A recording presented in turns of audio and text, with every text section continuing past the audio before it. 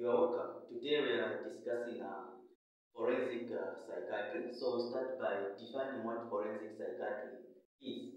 But remember, this channel is not a substitute for school, hospital, and of course, any legal proceedings.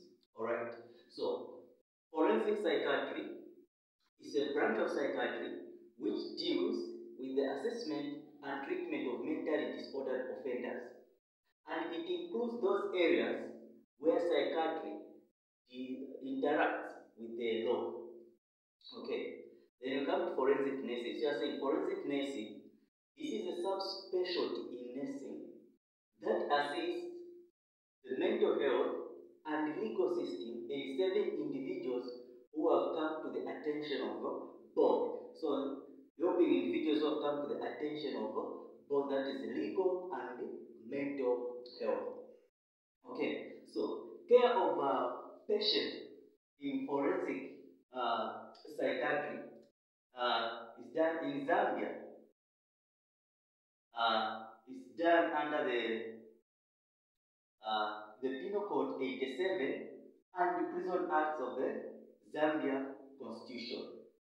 Okay, now we have the presumption of sanity.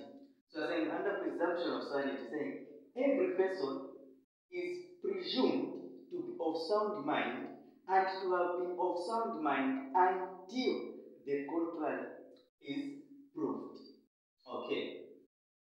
Then you have insanity. So under insanity you are saying a person is not criminally responsible for an act or omission if at the time of doing the act he or she is having a disease that is affecting his or her mind or understanding. Okay, then you come to correspondence. So when you say correspondence, this is the activity of writing and receiving letters. Okay, so we can also say it is the communication by exchange of letters. Okay, so I say adjudication order. So as adjudication order, this is the hearing and settle a case by judicial procedure. In the case of forensic patient, it means the patient has to be tried before the court of law. Then it has to be determined whether they are guilty or not. However, before they can be tried, they have to be examined. Okay. So, two psychiatrists have to examine the patient and determine whether they are competent to stand trial or not. Okay. Then you have a control order. Okay.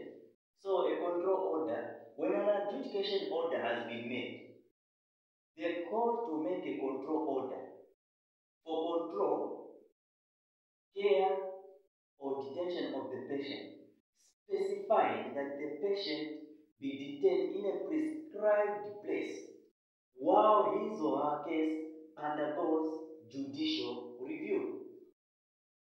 Okay. Then we have a detention order. A detention order, this is an order that restrains a client with mental illness to be admitted in a mental hospital for a minimum of 14 days. After that, a psychiatric personnel should finish a report to the magistrate about their findings concerning the patient. Then we have court reports. So under court reports, that's where now patient progress report is provided by the psychiatrist. This is done while the patient is in detention.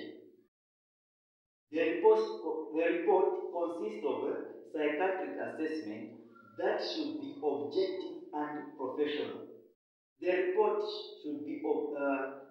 should indicate whether the offender was mentally insane at the time of crime or not. Okay. Then you have a transfer order form. So a transfer order form, this is the form that is used when transferring patient with mental illness from one hospital to another. This form has to be filled in by a senior magistrate in the subordinate court. Alright, thank you very much. Until next time, bye.